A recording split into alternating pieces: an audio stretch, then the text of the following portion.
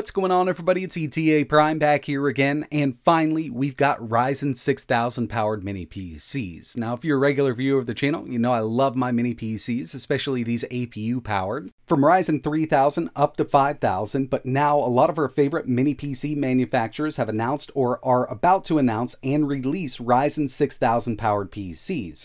And today, I'm really excited because I've got my hands on the brand new Beelink GTR6, and this thing is an absolute powerhouse when it comes to mini PCs, because this is actually running the Ryzen 9 6900HX, 8 cores, 16 threads. It also utilizes DDR5 RAM, and we've got the brand new RDNA 2 680M iGPU up to 2400 MHz. I've been doing some testing with this mini PC for the past couple days, and I can tell you right now that it is a great performer. But before we get into it, I do want to mention that this video is brought to you by URCD keys. I've actually been using this site for a couple years now. They do offer Steam keys, Origin, Uplay. They even offer Microsoft applications like Office, but the main reason that I use URCD keys is for their Windows keys. Right now, their Windows 10 Pro OEM key is $19.84, but if you use code ETA at checkout, you can get 25% off. And another great thing about buying from here is they do accept PayPal. I just did this build here. I need to activate Windows. I'm going to head over to my updates and security. We're going to go to activation. As you can see, I've got Windows 10 Pro, but it's not activated. So I'm going to change product key. I'm going to paste it in here, choose next, choose activate, and Windows is now activated. We're ready to go. My warning is totally gone, and basically that's it. They'll email your code once your payment is processed, and that's basically it. If you're interested in picking up cheap Windows 10 keys for your new PC builds, I'll leave a link in the description. So jumping right into the unboxing, if you do end up picking one of these up, you will get an HDMI cable. I believe we've got a 6-foot and we've got a 1-foot, just in case you want to mount this to the back of your monitor. And these Ryzen 6000, especially the H and the HX variants of these APUs, do pull more power than the older 5000 or even 4000, so we need a bigger power supply, and this comes included with a 120 watt instead of a 90 or even a 65. And one other cool thing that was included with this was a couple different top plates. So we've got the red version here, and they just kind of pop right on and off. I went with the red, but we've also got kind of the stone version and then a grayish black version. So it's really up to you. You know, we've got a little bit of customization with this. And luckily, with these newer 6000 series PCs, we don't have a gloss finish on the top, so we're not going to scratch it up or get fingerprints on it. When it comes to I/O, up front here, we've got a full-size USB 3.2 port. We've also got a 3.5mm audio jack and USB Type-C. I was really hoping that this was USB 4, but unfortunately it's just a full-function USB 3.2 Type-C port. I'm sure in the future we will see these mini PCs with USB 4, but right now it was kind of left out. But around back, we do have a lot of I/O with this mini PC.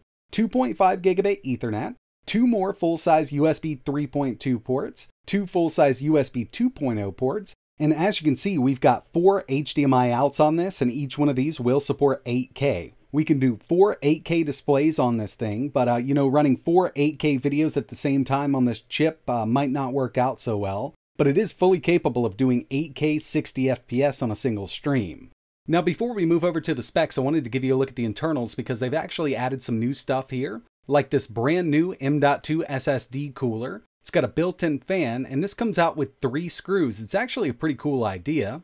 So up top here, we've got the fan, which will pull all of that air out. And around back, we've got an aluminum heatsink with our heat transfer pad, and this will make contact with both of the M.2 SSDs we can add to this unit. And speaking of M.2 SSDs, with this unit here, we've got 1 NVMe slot and 1 SATA 3 slot. So we can add more storage to this pretty easily. And by the way, yes, this is using DDR5 RAM. It's running at 4800 MHz in this unit, so it's really going to help out with GPU performance. Okay, so moving on to the good stuff now, and this is what really makes this PC so special. The new Ryzen 9 6900HX. We haven't seen this in a production mini PC yet. We've got 8 cores, 16 threads, a base clock of 3.3 GHz, and a boost up to 4.9. These APUs are based on Zen 3 Plus, and this one just happens to be a 45 watt part. And when it comes to RAM with this unit, it utilizes DDR5 running in dual channel up to 4800 MHz, so we'll support up to 64 GB, but with this one here, I've got 32. And in my opinion, the best part about these new 6000 series APUs are the brand new RDNA 2 based iGPU that they use. This one happens to have the Radeon 680M.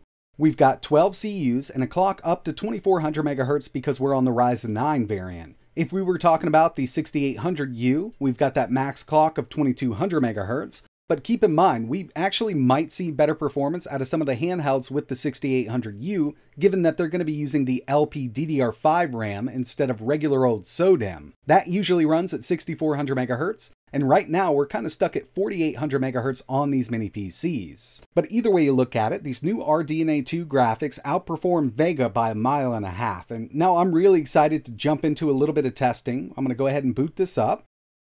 And one thing I didn't mention is Beelink does like to use their fingerprint sensors, and this one's no different. We've got one right up top, so we can easily log in pretty quickly here. So like I mentioned, I've had a few days to mess around with this, and it's very snappy. The 6900HX is a great little CPU here, and you know, if you wanted to do web browsing, even video editing, photo editing, email checking, using this kind of as an everyday PC, you're not going to run into an issue. We've got more than enough power here with those 8 cores and 16 threads. And right out of the box, this is running at a 45 watt TDP, but from the BIOS, we can actually take it up. Now, one thing I would like to see adjusted, or I need to go in and adjust myself, is the fan curve, given that we do have a higher boost when we're gaming, just to offset that power draw from the CPU and GPU. But real quick, before we jump into the benchmarks and gaming, I wanted to take a look at some 4K video playback. And since the 6900HX is really rated for 8K 60 playback, we're not going to have an issue. We've also got Wi-Fi 6 built in here, or you could use that 2.5 gigabit Ethernet port. But yeah, I mean, just running 4K video on this at 60 FPS from YouTube, super smooth, no drop frames. And I also went through and I tested Netflix real quick. I don't have a frame counter for that, but I mean, it was very smooth at 4K.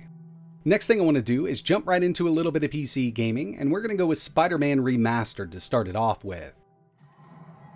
Okay, so yeah, this actually performed much better than I thought it was gonna. If you've ever tried this on a lower end PC, or especially an APU, you know how hard this can be to run. We're at 720p low settings with FSR set to performance, and we can get an average of around 65 FPS out of this game. Not bad, but we do see some dips under 60, and that's kind of a given with this here. If you take a look at Afterburner, we're at 50 watts on that APU, our GPU is running at 2400 MHz, and we're not seeing really high temps here. This little system thermal throttles at 94 degrees Celsius, but the new cooler system that they're using here actually works great at these higher wattages. And before we take a look at the benchmarks, I got one more here, World of Warcraft. I always have people asking about this, so I figured I'd go ahead and throw it in. 1080p, and from the graphics slider in the game, we're set to number 10, so we're at very high settings here, and we're getting an average over 90 FPS, so yeah, this is another game that's going to be fully playable on this mini PC. Moving over to some benchmarks, and first on the list, we've got Geekbench 5 coming in with a respectable single core of 1,489, and a really great multi of 9,312. Remember, we're working with the mobile APU here. These numbers are looking great. Checking out some GPU benchmarks with 3D Mark. Here's Night Raid. We got a total score of 26,463. And I also wanted to give you a look at last gen's 5900HX, just to give you an idea of what kind of difference we're looking at. And remember, the 5900HX utilizes Vega graphics, and with that, we got a 17,662. So yeah, we're seeing a significant jump here in these GPU benchmarks when it comes to these new RDNA 2 iGPUs.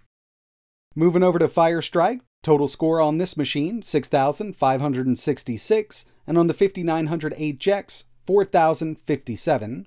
And the final one here is Time Spy with a really nice 2,852. And on last gen's 5900HX, 1,630. So obviously we're getting a nice jump in performance on the CPU and GPU when it comes to 6,000 versus 5,000. And it's really expected from a generational jump here. But now I really just want to see how this thing performs with real world gaming. So with the rest of the PC games we're going to see running in this video, I've actually got this set at 65 watts instead of 45. There are third-party applications that you can do this with, or you can do it from the BIOS. And at 65 watts, I was kind of expecting to hit thermal throttle really quickly while gaming. But the new cooler that Beelink has implemented in the 6000 series has done a really great job.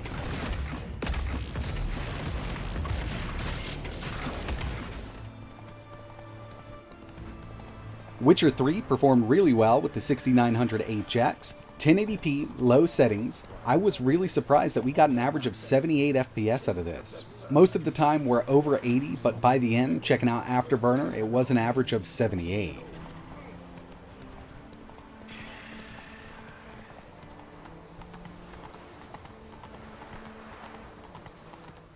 God of War 720p, original settings, FSR set to performance. We're so close to getting that steady 60 out of it. And this little machine can do it, but we will have to take FSR to ultra performance, which degrades the picture quality by quite a bit. So I just left it at performance to see what it did. And I mean, with VSync turned on, as long as I'm not getting screen tearing, I'd be perfectly fine playing this game like this.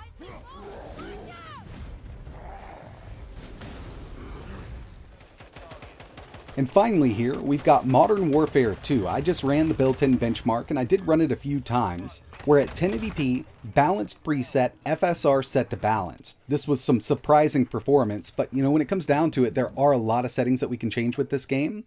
But with the settings I used, we got an average of 85 FPS, and with FSR set to balanced, it's actually rendering this game at 720p.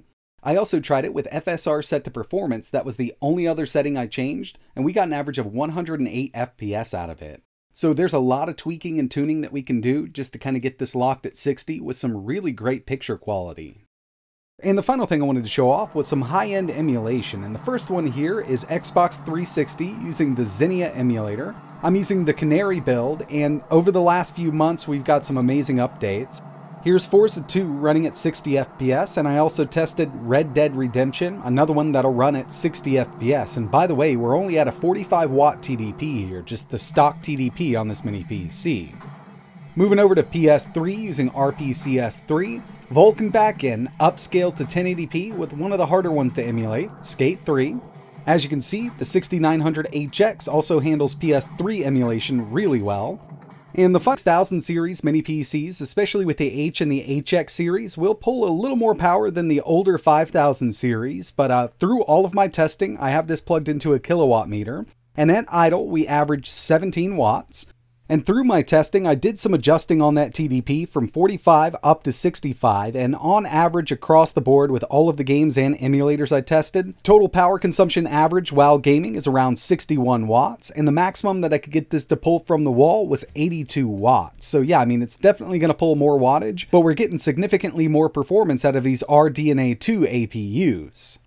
And when it comes to average CPU temps, it's really going to depend on what kind of TDP you're running at, but with that mix of 45 and 65, at idle we averaged 38 degrees Celsius, 82 degrees Celsius while gaming, and I was able to hit thermal throttle 6 minutes into a 10-minute Cinebench R23 test. But while gaming, we didn't go over 84 degrees Celsius, and I'm going to tell you right now, the fan on this is not ramping up to 100%. It still stayed pretty quiet, so we got some more adjusting that we can do from the BIOS with this. But in the end, when it comes to these mini PCs powered by Ryzen that rely on iGPUs, this is the most powerful that we've tested so far, and I'm sure we're going to see more powerful units come down the road. But being a first release here from Beelink on Ryzen 6000, I think this is an awesome little PC.